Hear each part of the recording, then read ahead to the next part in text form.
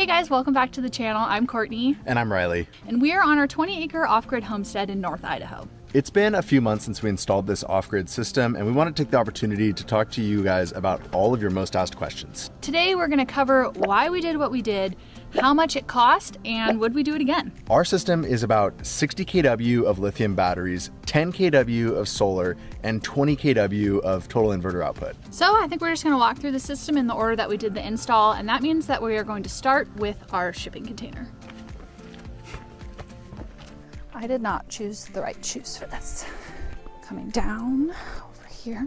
The first question that we've gotten a lot is why did we choose to use a shipping container? And so for us, the building season up here in North Idaho is so short. There are so many projects that we wanted to get done this summer, and we didn't want to dedicate a whole month into building a shed or a structure to house everything. So by using the shipping container, it meant that in one day we could have it delivered, in another day we could do the excavation, and by the third day it was in place.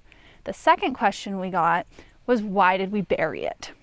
Honestly, I think it was kind of just an idea that snowballed one night when we were talking about it, but we liked the idea that maybe we could get some geothermal properties from the hillside by doing that. So we're hoping that by burying our container into the hillside, in winter, the warmth from the ground will keep the container warmer, and hopefully by keeping the container a little bit warmer and insulating it, it will prevent our batteries from getting too cold, because if they get too cold in winter, they won't charge. We don't know if this is going to work. It seemed like a good idea, but we'll make sure to let you know how it actually works out.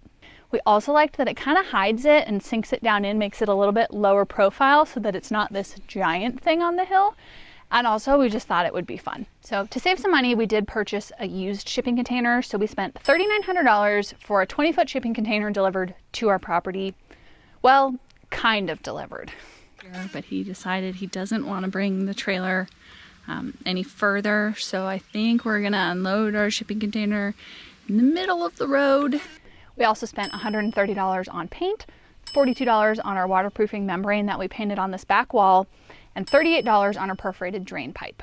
We also chose to build out the inside of the container to house all of our systems, and so that cost for framing, insulation, and studs was $650. So that means that the total cost for basically our shell that houses our system is $4,764.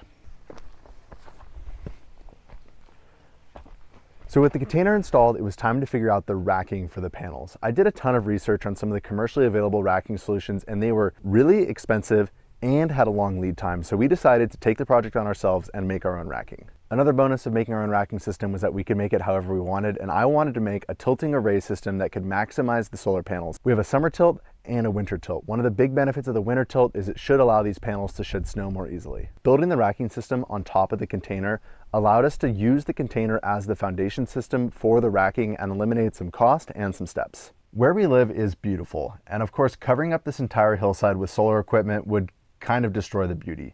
Building the solar racking system on top of the container allowed us to minimize the footprint of the entire system so that it wouldn't take up this entire hill. It also allowed us to take advantage of the structure of the container as the foundation system for the racking and minimize some of the costs there. A bonus that I didn't even really think about is that the solar panels shade the container and help keep it cooler during the summertime. We've had a lot of questions about concerns with wind loading on this array and the way we installed this container, and I've had the same concerns.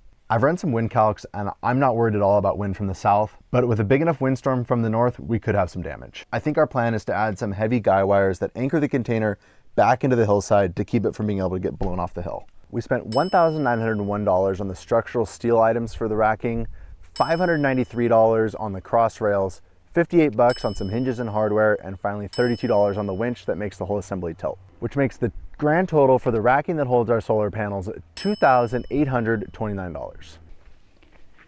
We installed 24 of these solar panels from Santan Solar. They are 445 watt bifacial solar panels, which means that they actually capture light from the front and the back. We're really hoping that in winter this helps absorb some heat and melt the snow off of the panels. The other thing that should really help shed the snow is our tilting array, because we'll be able to get them in that really steep winter angle to again get the snow to hopefully slide off of them, because I don't really want to have to climb up here to sweep them. This may seem like a huge solar array, and for summer it is. It's not even noon and our batteries are almost at 100%. But living as far north as we do, we really needed to think about our system in winter because we have such limited daylight. So we're really hoping by having this large of an array in winter, even with our limited daylight and cloud cover, we're still able to capture enough energy to minimize the amount of time that we need to run a generator. Santan Solar is a solar wholesaler. We loved this because these panels are a killer deal right now at $230 each. The total cost for 24 of these panels was $5,520. Now it's time to go check out the brains of the operation.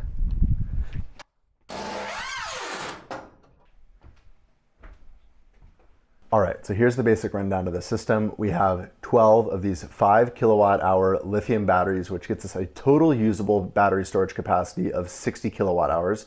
We have 2 10,000 watt inverters that combine to get us a 240 volt split phase output. We also have 2 of these 100 amp charge controllers for the solar panels. So why do we have this giant system? So this system actually powers both our apartment and our future workshop. Courtney and I's passion is in building stuff. We have lots of equipment, welders, power tools, and we wanted a system that was going to be big enough to not limit our ability to make stuff. This system can not only power our full apartment, including air conditioning, but it can also power all of our welders and air compressors all at the same time. There are a lot of battery options out there, and ultimately we decided to go with these SOK batteries from Current Connected. They're a great value, they're compact, they're serviceable, and Current Connected provides great customer service.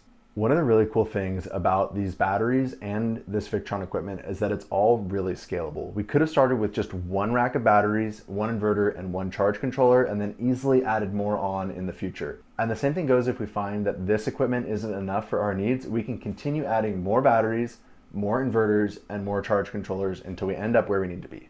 One of the most asked questions in the comments about this system was what we expect the lifespan to be. All of this stuff comes with a 10-year warranty, but we expect it to last at least 20 years, if not closer to 30. These batteries have a 4,000 cycle to 80% capacity, which means that if we drained them completely dead every single day for the next 10 years, they'd still have 80% of their usable capacity left. On a daily basis, we've only been using about 20% of these batteries' capacity during the summertime, which means that we should expect to see 8,000 charge cycles before they got to that 80% capacity. These batteries should easily last us more than 20 years. So now it's time to talk about how much this all cost.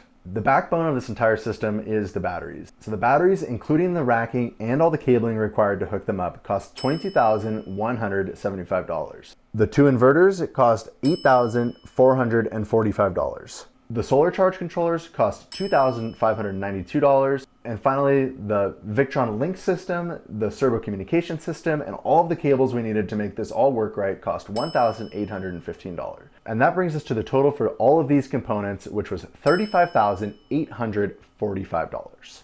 So with all of that, the total cost of our off-grid solar system installed, drum roll, $50,000. That may seem like a lot of money because it is a lot of money, but there were a few factors that we took into consideration that made it the right choice for us. When we purchased this property, we knew that power was really far away. It's actually one of the reasons that we were able to afford to buy this property in the first place. So it felt like we were getting a good deal on the property, but what it really meant is that we weren't paying for power up front. So after we bought the property, we started getting pricing on what it would cost to bring power here. And the price that we got just to bring power onto our property was $60,000. That's a lot of money. And so that's when we started looking into what alternative solutions could we do. So not only was going off grid cheaper for us, it also made us more self-reliant. And we don't have a monthly power bill. I actually really like the idea of making our own power. We're not reliant on the utility. We don't have such a thing as power outages, unless of course I cause them. And we get to make all of our own power right here on the property. It's not a way of life that I ever thought we would have lived, but now that we're living it, I don't know that I would want to go back to being reliant on the grid. I think that we're going to wrap up this video with the most asked question that we have gotten, which is how can we afford this system? And I think that answer is a pretty unique answer for us, and it's because of you guys. All of this is possible because of your views, your likes, your comments, purchasing things through our affiliate links, and I hope that you know that we couldn't do any of this without you. So thank you so much for making this happen. Thanks for watching this video, and we'll see you next time. We've actually put together a spreadsheet detailing all of the costs of all of the components of this system and put it up on our website. So if you'd like to download that spreadsheet, head to the link in the description below.